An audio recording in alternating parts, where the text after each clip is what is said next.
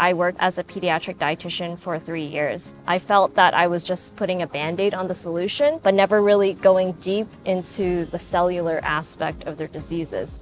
And so that's why I decided to get my PhD so that I could be the person that helps develop the products that dietitians eventually prescribe.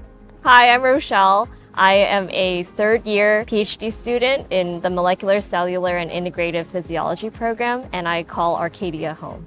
My current projects study the dietary fat that we eat and how our bodies absorb it and deal with it. If there's something wrong, that could lead to a multitude of different liver diseases.